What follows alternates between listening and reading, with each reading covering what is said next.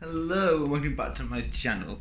So today I thought I would do a video on when I thought 40k started to lose its uniqueness. And for me personally, it was in 6th edition when they introduced formations. Because as soon as they introduced formations, then everyone got buffs. There was no limitations, there was nothing like that. It was if you've got the models, you can field this, it costs you nothing, and as a result you get this big buff. Which makes, okay, it was 6th edition, it made some sense, but at the same time it was just like, why can't I just have a HQ, 2 troops, 3 fast attack, 3 elites, 3 heavy support, and yes, you could run that and not have any of these bonuses, but it's just like, why deliberately feed the not the power gamers, but there's always people who will go for the most efficient and the most it could be seen as the cheesiest army out there, but because it's so efficient at what it does, it's also frequently used. And these gamers started, I think, in 6th, just to get gamers' attention more. The tournaments then got their attention in even more still, and yeah, it's just been more tournament player focused and less casual player focused. And that's why all the way through 8th I've not played a single game. And because now that they designed 8th edition, in my eyes, around the Primaris. They were in the box set that was released as for Dark Imperium, and that was all you got. You didn't get any normal tactical marines, you didn't get anything, any scouts, any land speeders. You got all Primaris units and a captain in Gravis armor. You got Death Guard, who were upscaled and new models, but they were, again, in their rules, they were beefed up to fit around the 8th edition rule set. And now in 9th, with these new models coming out, I can see the Drav Stern Guard units coming back out off the shelves temporarily, because in 6th there were a range of things. It wasn't just formations, it was a range of things. It was Grav, that was a big one, because suddenly you wound people on their armor save and you're at AP2, and yeah, you get a salvo weapon usually, and then rather than just trying to nerf Grav, which would have made sense, I mean, you take the Heresy era rules for Grav guns and they're AP4, they're not AP2, and they cause difficult and dangerous terrain afterwards.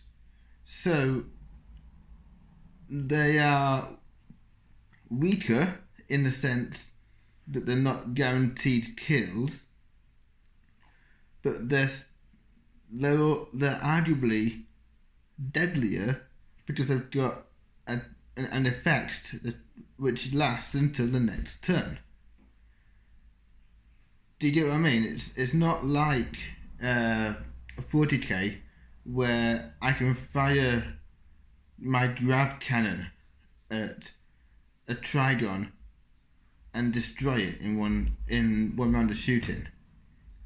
I mean, we went from having grav on special weapons to the Centurions having a grav amp and a grav cannon, and then all the new units to try and counter them were brought in, and rather than actually taking the unit down in power or upping the points cost to make it a less attractive option, they focus on, instead of bringing the points down and points up even, we'll leave the points as they are, and we'll sort out we'll give the other races new units.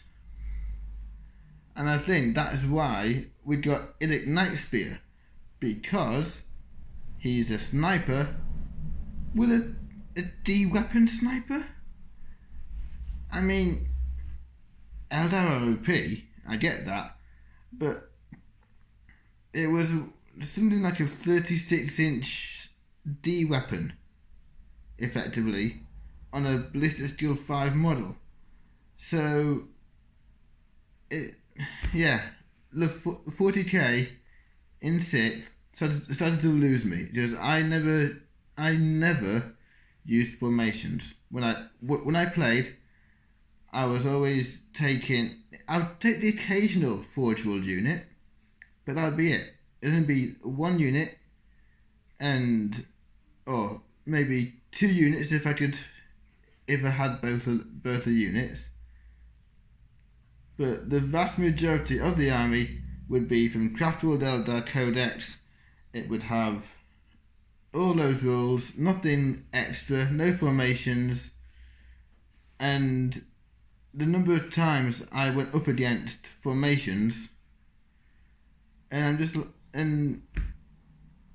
the formations then give you special rules and benefits that either interrupt the gameplay because it's on a 6+ or on a 5+ invulnerable save, you now reflect the shot back at your enemy.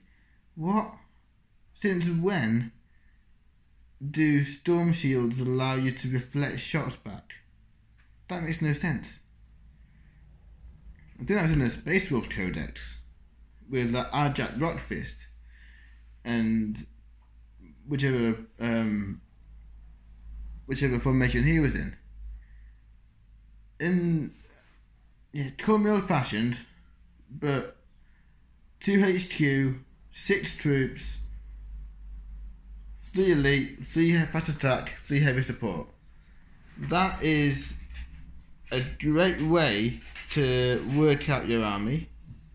You know what you can bring. Your points limit is what limits you, and it makes more sense to me and to your opponent that you both know what you're taking. I get the Harlequins can be different because they don't have a HQ. So 2 elites, no, was it 3 elites in a mask? Heavy support, 2 fast attack, 3 troops. That makes sense. That's a mass formation, and it gives you benefits, and it makes sense because Harlequins don't have a HQ.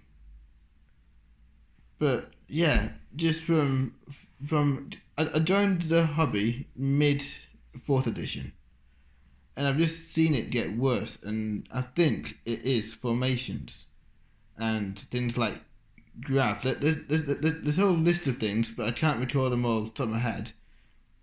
And it's just units getting bigger and do more damage with less points cost.